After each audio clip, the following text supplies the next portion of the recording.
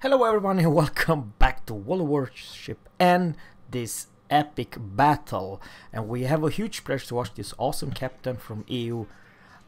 His name is Dex the Killer Knight, maybe? We just call him the Killer and you're gonna see exactly what I mean. The ship, it's kind of familiar. The name is the Stelpedo. I have no idea quite. Maybe it's the gearing, maybe? Yeah, probably the gearing. Anyhow, guys, the topic of this today's gameplay, it's actually not this battle, but overall the game mode. It's fun. I believe that it's something new and something that you probably like to play once or twice. However, to grind and have the new incoming tier 5 heal for free, it's not bad, it's alright. However, for the USS BENHAM, that's different story.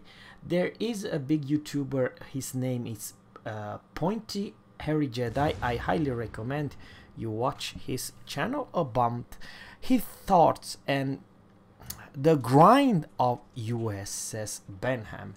It's almost ridiculous. If you had to buy all the premium containers to receive the, let's say, USS BENHAM, you probably have to pay around 220 US dollars to do that. $220 for only one ship. For me, that it takes the cakes. I believe this is by far one of the most grinding and in many way kind of a ridiculous overpriced for premium ships. I understand some of you guys have good salary and makes good money.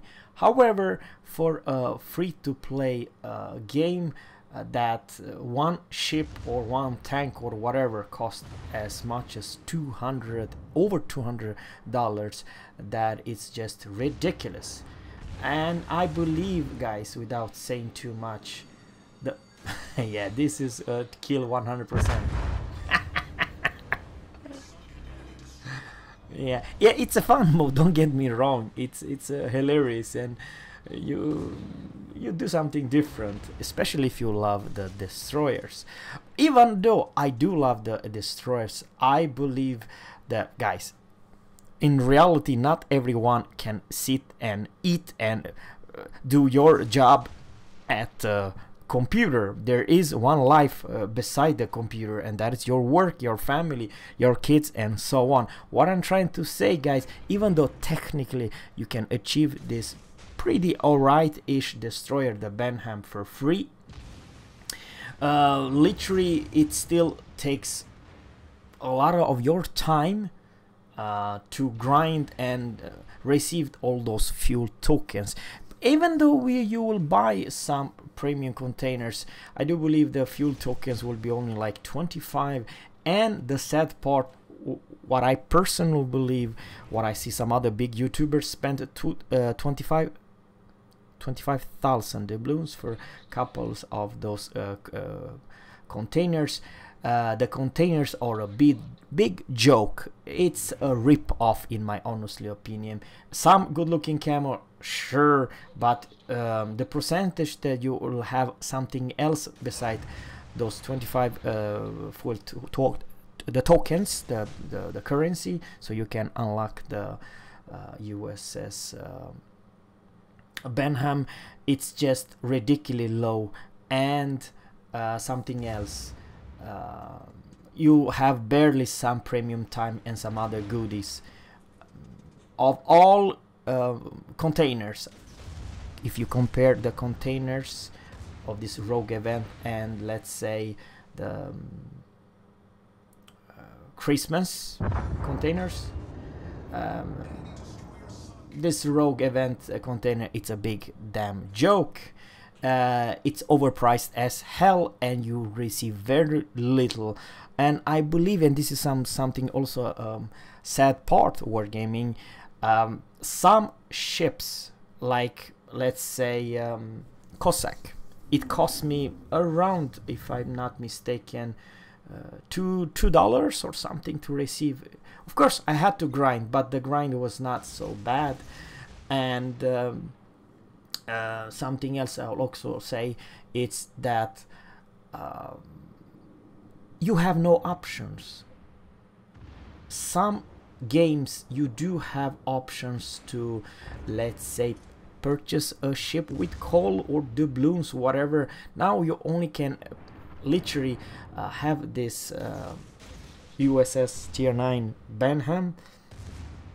Oh man, this is bad. Ooh, that was close.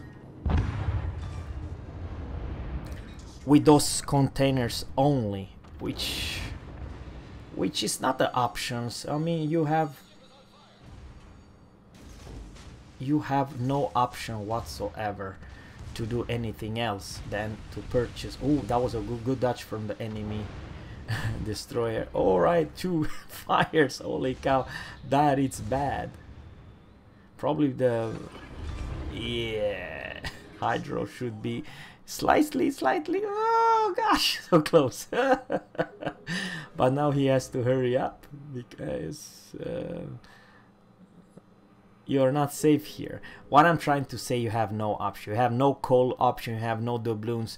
All you need, the only way to purchase the damn premium overpriced ship is to purchase the containers, which even the containers itself, it's a rip-off in my book.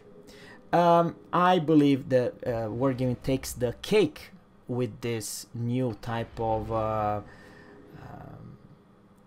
containers. Let me know in one comment below what you think. We'll put this link below about this YouTuber, Point Hadi Jedi. He makes this very cut clear exactly what the whole point is. I understand that Wargaming wants to make some money, but this is a level too far. Don't get me wrong, I do like this game, but there is up to one level I do like. This is in my book just ridiculous. Okay, it's 1 versus 2, which is bad, but you have RP, very good. Yep,